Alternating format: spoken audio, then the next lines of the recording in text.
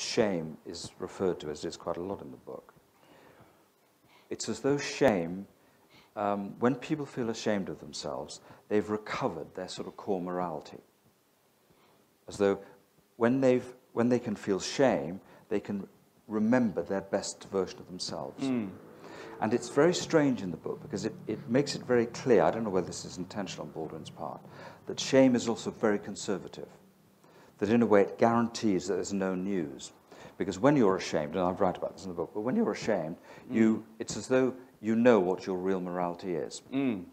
As though there's something in you will remind you, will recenter you. You can't wriggle out of it. Exactly, you can't wriggle out of it. And yet, if we give this 2 minutes thought, we'll know that 10 years ago or 10 minutes ago, people were very ashamed when they felt themselves to be gay. And they don't feel that now. So that's an example of capitulating to shame as a social regulation. So shame could be the most difficult thing to think about, not a guaranteed indicator of an essential morality. You write about how it sort of fixes you to the spot. Yeah. Shame. It's kind of mortifying. It's, you can't think. It's like you want, beam me up, Scotty, get me out of here. Yeah. Hole in the floor, please. Yeah. Someone's got you. They've got you fixed in some kind of position where you just can't wriggle, escape, and it makes you wonder there, which is the most monstrous, the shamed person or the shamer? Because clearly the shamer is a torturer here. The shamer is really murderous.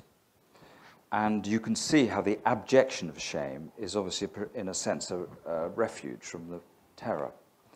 But I think that the point in the book is that, it's what you've described, which is that the thing about shame is it feels as though it's impossible to think about, or there's nothing really to talk about. We'll just all acknowledge you did a terrible thing.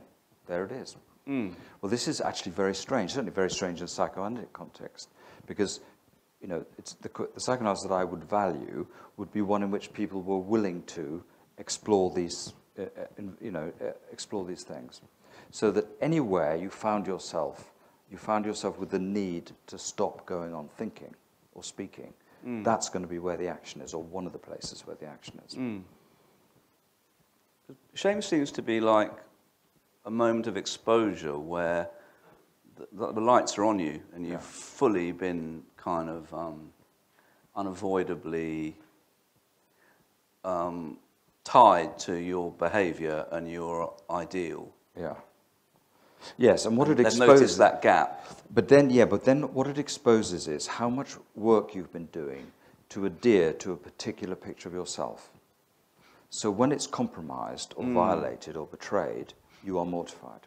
And in a way you could think, well, it doesn't feel like this. But the interesting thing about shame experiences is they expose the tyranny of one's internal ideals.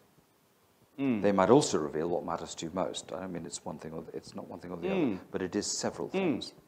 And it makes it clear that one's been sort of addicted to unconscious models of a preferred self. And you may want to think about that.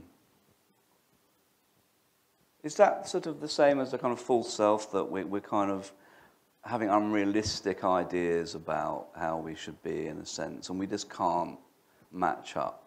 We're doomed to a kind of, but like the hysterics dooms this perpetual cycle of sort of failing to get the attention or failing to get the person to really notice what they need.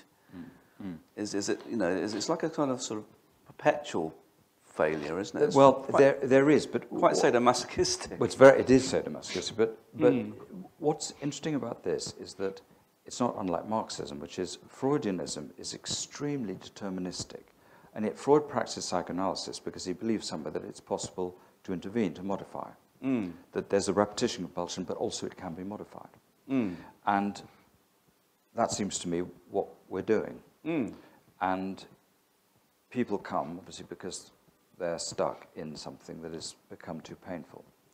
And that's what's being thought about, explored, elaborated, expanded is, what's the repressed repertoire here? Why have you needed to narrow your mind in this way? Not that you can be anything or anybody, but there's a very specific project here of narrowing who you can imagine yourself to be, or who you can live yourself out as. Because aren't we sort of completely scared of going mad so much that we organise ourselves quite tightly? Do you think? You know, I think it we depends. get obsessions. I know what we you get mean. Things that I think narrow us it down. depends, though, on your earliest experiences, I think. Because some people are frightened of being mad, and if they are, that's for very good reasons. But there's a broader thing, I think, which Bolus writes about, which is people being fearful of the complexity of their own minds, that we are in excess of ourselves, and the question is what we can make of that excess. And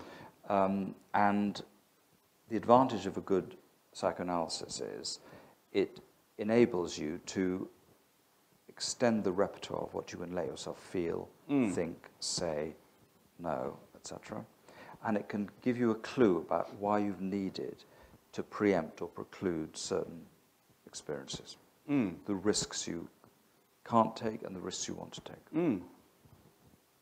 I was reading the other day about the government sort of data assistants who can scrape data off the right people's Google accounts and then manipulate them and sort of stuff like that. Do you think shame is, can we scrape it off our hard drive, you know, get rid of it? Or it seems something quite irreducible about it. Well, I think either that's true or that's what we're supposed to believe, if you see what I mean. Yeah. And I think it's going to be very variable. Yeah. But I think that it would be defeatist and punitive to settle for it too absolutely. That's all. I think that when somebody is ashamed of themselves, it's worth finding what it is possible to say about that, or what the possibilities are for redescription here. Not as if to say, no, it's not shameful, it's wonderful. So much as to say, what's shame, what's the word shame, or the experience of mortification over-containing? Because there's going to be more to it than that. That you can be sure of. Yeah. So how about Marion Milner then? How does she figure in